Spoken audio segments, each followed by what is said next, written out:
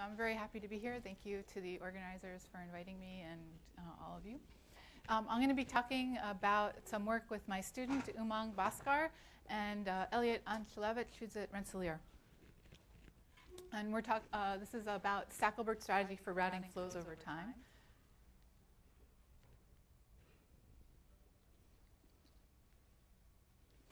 Our motivation is to study what happens in traffic networks. So it could be a transportation network or a communication network, or perhaps an evacuation network. So what we're interested in is we have a model where there's a delay on the edges, and which increases with the usage of the edges.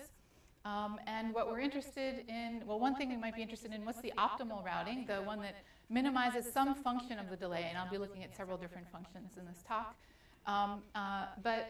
Here we don't have a choice about the optimal routing because players choose their routes independently, and their delay is going to depend on the routes other players choose. And we're interested in the equilibrium of the system, this has been studied in many contexts. And so we're going to be comparing the function of our delay for the worst equilibria to the delay of the optimal routing. This has been studied a lot in static networks, where the flow is time invariant. So it's fixed and the flow repeats over time, but it's the same flow all the time. And what we're interested in is a different model where flow takes time to travel. So we're going to have a fixed capacity on the edge and a fixed delay for the edge. And the flow on the edge may vary with time. So for example, if we might have a link that allows us 100 bits per second and has a delay of 2 seconds, and if we want to send 1,000 bits, then we'd have an arrival graph that looks something like this. Since the delay is 2 seconds, even if we start sending our flow at time 0, it doesn't arrive until time 2. And then at time 2, we get 100 bits, and then we get 100 bits for the next 10 seconds, and we are finished at time 12. Okay, so we're going to be looking a lot at these arrival graphs in this talk. Okay, so the total time takes 12 seconds. And one thing the optimal would be is the quickest flow. It's a flow that gets to the destination as quickly as possible. So in this particular example, this is the quickest flow because it's so simple. It's just one link. So what we're looking at are routing games in a flow over time setting, and so we call these temporal routing games. And the players are interested in minimizing the time they reach their destination. So we're going to make some assumptions. This is the first time this is studied, and it's typically easier to study infinitesimal players, so we'll assume our players are infinitesimal. And we're going to be looking at these arrival graphs, so the flow is going to arrive at some beginning fixed at time using some paths, and then as time progresses, more and more paths will be used. And the total area of this graph is the total amount of flow that we're trying to send. The players, we're going to assume, are ordered at the source, and each player is going to pick a path from S to T to minimize the time it arrives at the destination. So here's a very simple network that's a little bit more interesting than a single link. The capacities and demands are given for each edge. I have a fixed amount of flow. And initially, there's this delay 0 path. So the users are going to take this delay 0 path. But there's going to be more users taking this path than I can actually put on the second link in this path, because the second link only has capacity 1, whereas the first link has capacity 2. So what's going to happen is that the users coming on the first link are going to form a queue on the second link of people who want to use the second link but can't. And they prefer this link to the top link because this link, the bottom link, has delay 0, where the top link has delay 1. Okay, so over time, this queue is going to grow. Okay, we're going to assume these queues are first in, first out. And what happens over time is that this queue grows, and eventually the top link starts to look attractive because the queue on the bottom link has grown so much is that its delay formed by the queue equals the delay of the top link. So eventually users are going to start to use the top link, but the top link has delay 1, so they're not actually going to arrive at the sink yet. And finally, when they arrive at the destination, now we have traffic from 2 links arriving at the destination, so the rate of arrival at the destination jumps up, and that's reflected in the arrival rate graph on the right-hand side. Okay, any questions with that model? And so the total area is the total flow that we've sent. In contrast to this equilibrium behavior, in the optimal flow, no queues will ever form, and we'll start using all the paths that have short enough delay at the beginning, so that our arrival rate at the destination will jump up a lot earlier. They'll jump up as soon as the path that has the second largest delay starts reaching the sink. Okay, so this is and we see that the equilibrium takes more time because it took more time for the second path to start being used. In this model, equilibrium exists. This is due to work of two groups, Koch and Scutella and Comenetti, Correa, and Lahr. This is both fairly recent work. And this is for the single source, single sink case, which is the case we're analyzing. It also happens to be unique, and this is shown in the second paper. And so what we're interested in is how does the equilibria compare with the optimal, and what's the price of anarchy in this model. So as I said, there's several different measures we could be using. So one measure would be what's called the evacuation price of anarchy, which is I fix the time-bound t, and I ask how much flow can I get to the destination by time t. A second model would be the time price of anarchy, which is, in this case, I fix the amount of flow and ask how long does it take for all the flow to get to the destination.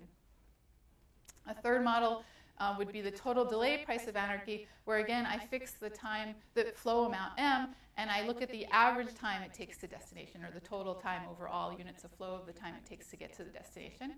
And the final measure I could look at is the maximum delay of the player, looking at the time it takes from the time he leaves the source to the time he gets to the destination. So those are 4 different measures that I could look at for optimal and equilibrium. And there's some lower bounds on the price of anarchy in these models. So Koch and Scutella showed in the evacuation price of anarchy, there are examples that do as bad as log n. And for the time price of anarchy, there are examples that do as bad as e over e minus 1. Mako, Larson, and Steskal showed that in the maximum delay price of anarchy, there are examples that do as bad as order omega n price of anarchy.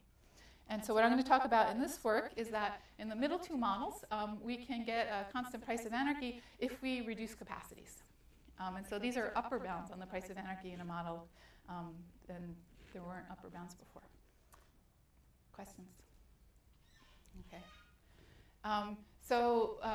What I'm going to talk about is we're going to be able to enforce a bound on the time price of anarchy of e over e minus 1 by reducing edge capacities. And if you notice in the previous slide, this is going to be tight because we have a matching lower bound due to Koch and Scutella.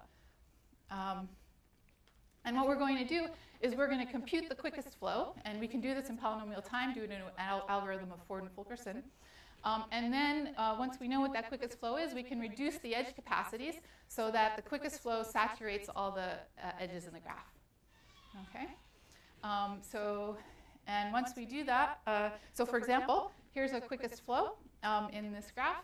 And if we notice that the capacity of this edge with the arrow on it is 1.5, but I'm only using it as capacity 1 in the quickest flow because the next edge in the path only has capacity 1, and so there would be no reason for me to ever want to send more than 1 unit on this arc at a time because it couldn't get to the next arc, and we don't use queues in the optimal flow. There's no need for them. So what I would do is I just reduce the capacity of that edge to 1, and the optimal flow hasn't changed because it wasn't using that capacity before. So I'll be comparing the equilibrium in this network to the optimal in the original network, and the optimal, since the optimal hasn't changed in this network. And so what we show is that if we have an example where the quickest flow saturates the graph, then the time price of anarchy is at most e minus 1 in that graph. And since the optimal hasn't changed since we changed the graph, it's at most e over e minus 1 comparing to the optimal in the original graph. That's our first result. And then we also look at the total delay price of anarchy, and we show that if again, by the same construction, reducing the capacities in the same way, we can show that the total delay price of anarchy is at most 2 over e minus 1. Okay, so this we don't know to be tight. In fact, we believe the right answer for the total delay price of anarchy matches the top, but we haven't been able to show it. I didn't look at what time I started. Jason?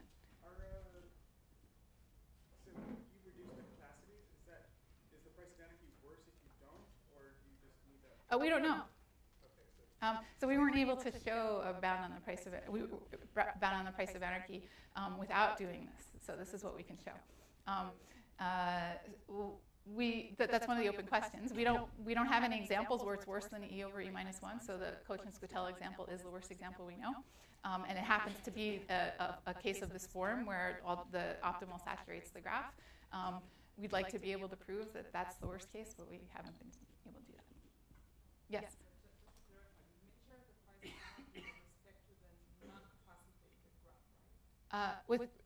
All the graphs we're talking about are capacitated. It's just a question, what are the capacities? So I'm measuring the ratio of the equilibrium in the revised graph. There's a unique equilibrium in the revised graph to the optimal in the original graph, okay, which is also the optimal in the new graph. So you could pick your worst case optimal, it's the same, or your best case optimal. Sorry. Yeah. Thank you. So I'll talk about, I won't be able to give you much of the proof, but I'll try to give you some ideas. I'll talk about the structure of the quickest flow, the structure of equilibria, and I'll sketch a much weaker version of our main theorem.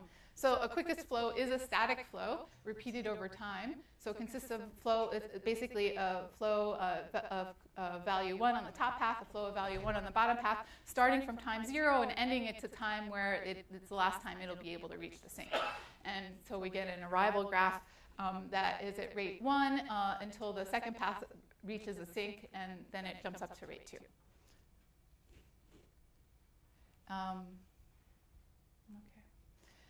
In equilibria, we don't start using all the paths at the same time. We start using the shortest path, the least delay path, until the Q grows large enough, and then we start using another path, etc. Okay? And so equilibria proceeds in these phases, and a phase is characterized by the set of edges used and the set of edges with Qs.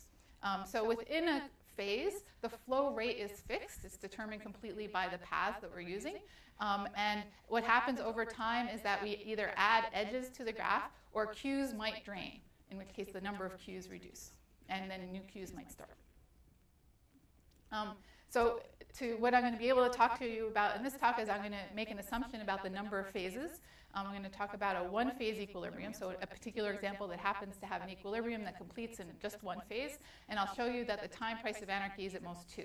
So it's a little bit worse than our main theorem. So I need to do this, I need to get bounds on the equilibrium. And I'll do this, I'll get a couple different bounds and compare them.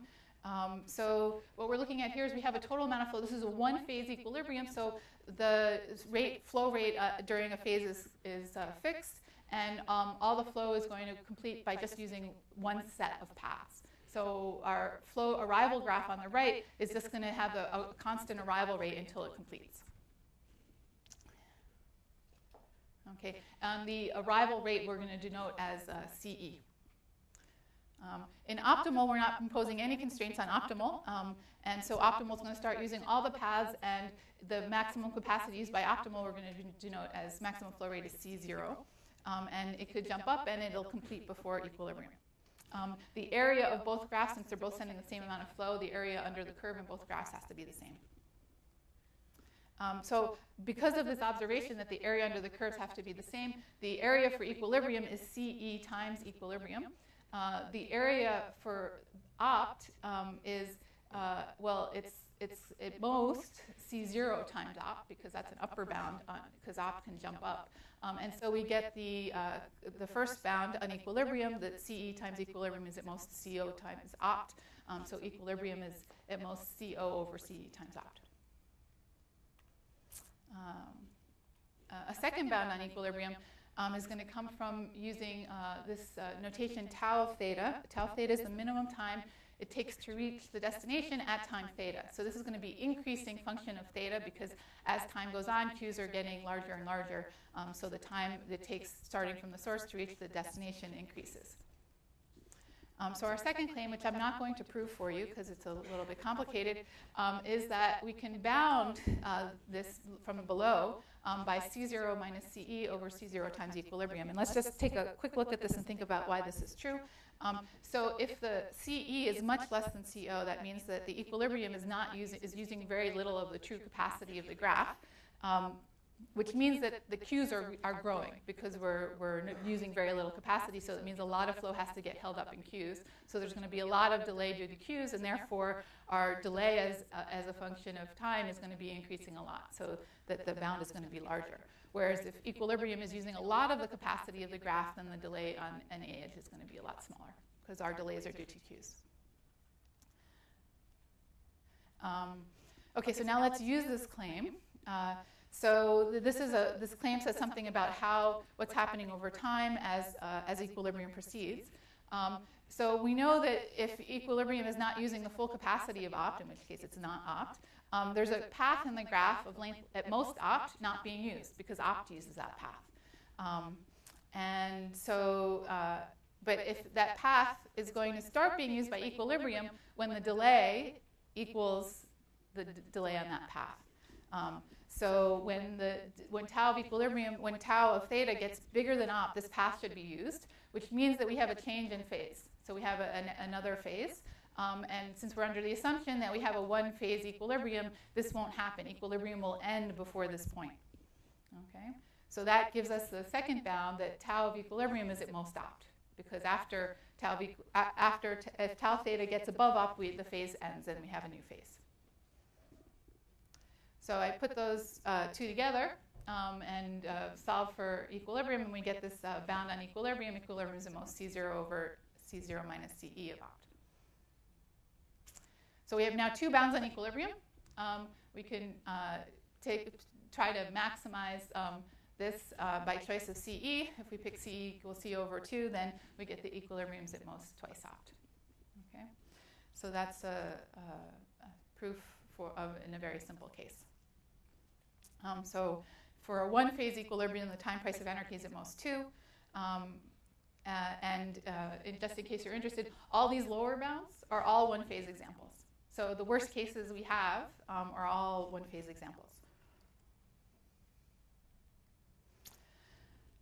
So just to remind you, what we prove in general is a better bound, E over E minus 1, and we prove it for arbitrary number of phases.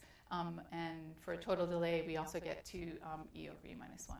And these imply that we can enforce these bounds. The proof is available in our paper, which is on my website. So there's some open questions. So the first question was raised earlier. What if we don't restrict the capacities? If we don't change the capacities at all, does the price of anarchy actually exceed E over E minus 1? We don't have any examples to suggest it does. We looked at the single source, single sink case. You could also ask the question, what's the price of anarchy for multiple sources? As a starter for this question, you might want to understand what's the structure of equilibria for multiple sources and when do equilibria exist, and we don't know the answers to that yet. And another interesting question is what if players have imperfect information? So involved in this is under the assumption of this model, players can know what the best path for them is, and already we're not even sure how to do that exactly in polynomial time.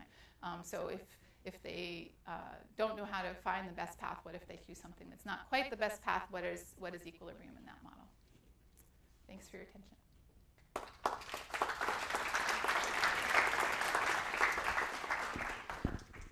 Tim. I've looked at the question of how much capacity reduction can improve equilibria in the spirit of Price's paradox type question. So I don't know what the price of anarchy is in the model without capacity reduction. So it partially. Forget about opt. Just say you have a network, you have equilibrium, let's reduce capacity, make the equilibrium as much possible.